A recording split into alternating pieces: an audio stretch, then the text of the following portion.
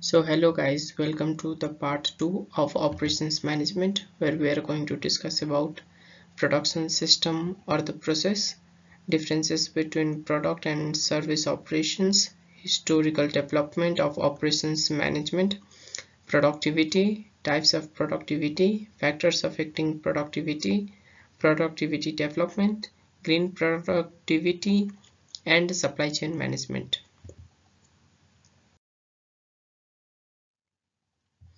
So production system or the process. So there are two production system process, which is first intermittent production system, next is continuous production system, under which job shop process technique, batch process technique, assembly line process, and continuous flow process are included. Next we have now job shop process technique. So under this there is high variety and low volume of production. So production is done as per individual customers order. Skilled as well as creative manpower are used in this technique. Local and general machinery can be used because over here the manpower is given more emphasis. It is flexible nature of management system as it is customer based. There is flexible production schedule. It can be done according to the time and requirement of customer. For example, tailoring shop, restaurants, hospitals, furniture shops.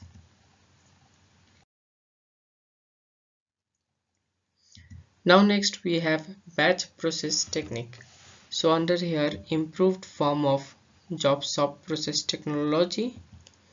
So it is certain quantities are fixed for production. Here uniformity in production, product size, shape and quality is maintained. Skilled manpower is required. Advanced machines are used. Flexible nature of management system can be seen here, and flexible production schedule. Over here we can take the example of heavy electronic devices, vehicles, machines, soft drinks. As we know, they are produced in mass quantity.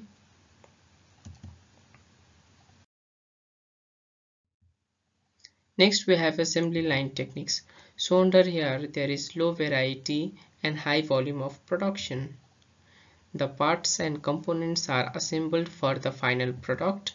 Heavy instruments are required in order to produce the product. There is uniformity on product size, shape. Skilled as well as unskilled manpower are used over here. Advanced machinery is used. It has fixed as well as flexible nature of management system. It also has fixed or flexible production schedule. For example, production of vehicle, TV, laptop, computer, mobile.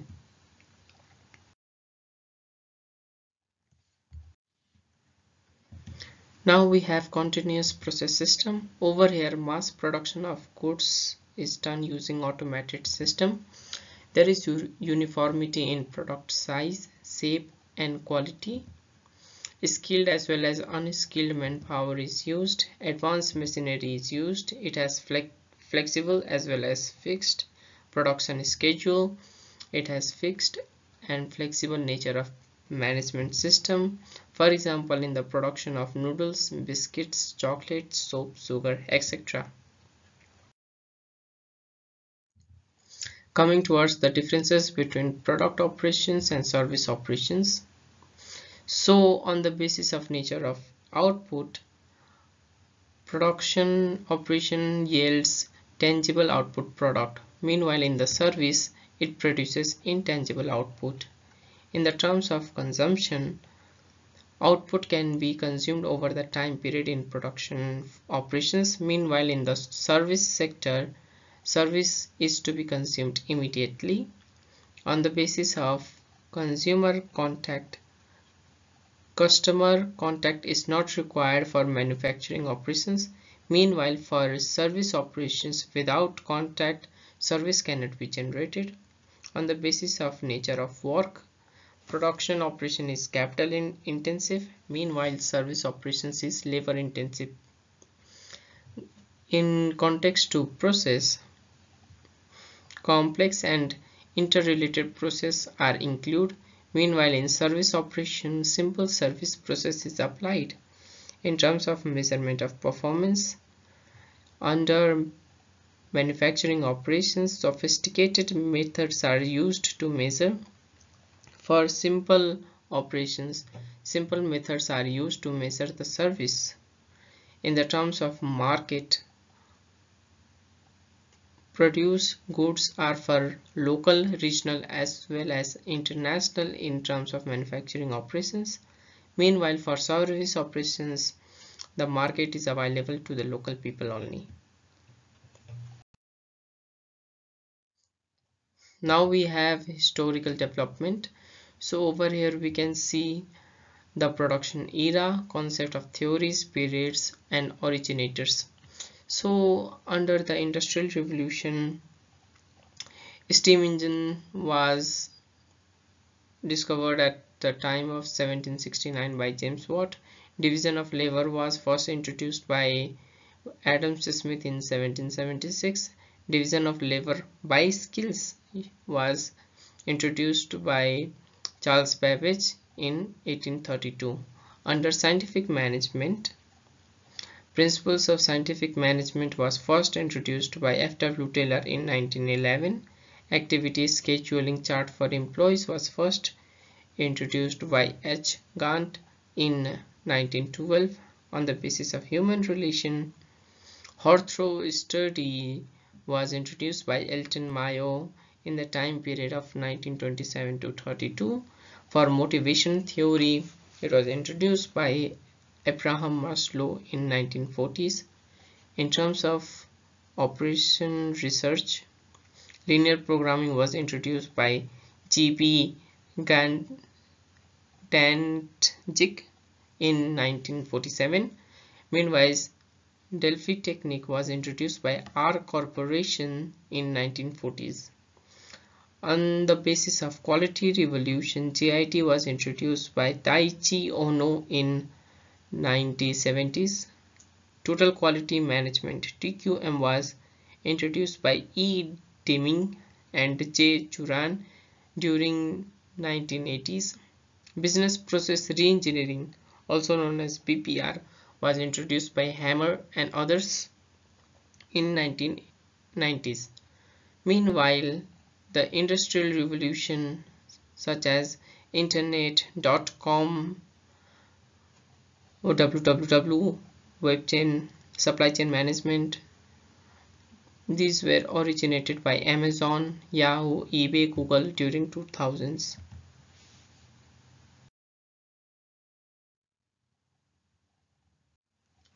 Next we have productivity. So it is quantitative relation between what we produce and what we use as resources to produce them. The arithmetic ratio of amount produced, which is output, to the amount of resources used, input. So productivity also refers as work efficiency plus work effectiveness. So in order to calculate productivity, it is total outputs by total inputs, which must be greater than 1. Productivity refers to efficiency of production system. Productivity is efficient use of resources such as capital, labor, land, energy, material, etc. It is an indicator of how well the factors of production are used. Now we have ideas for improving productivity.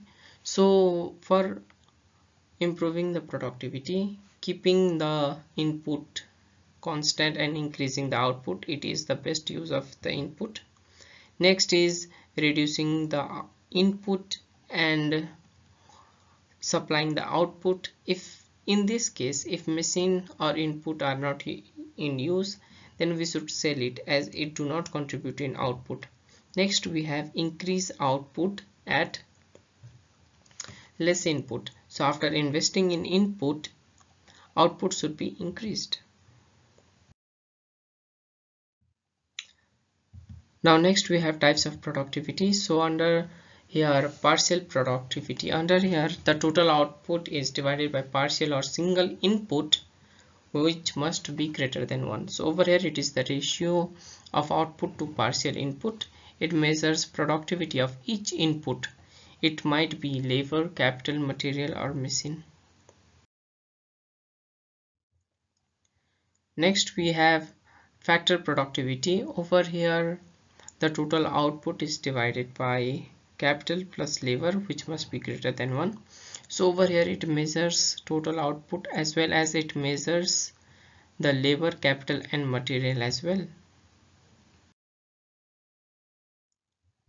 Next we have total productivity. Over here the total output by total input must be greater than 1. It is the ratio of total output to the sum of all inputs.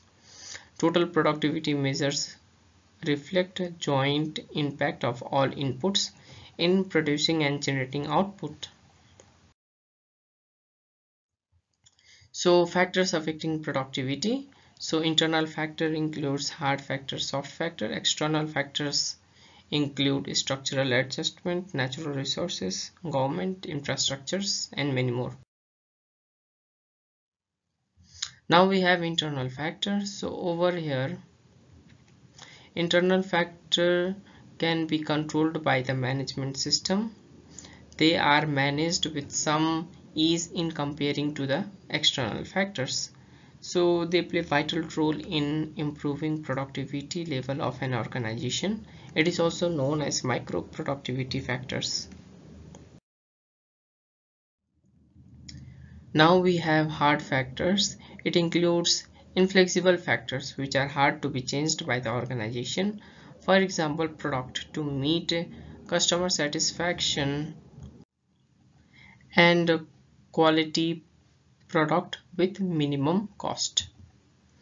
Next we have plant and equipment. It includes installation, maintenance which increases the productivity.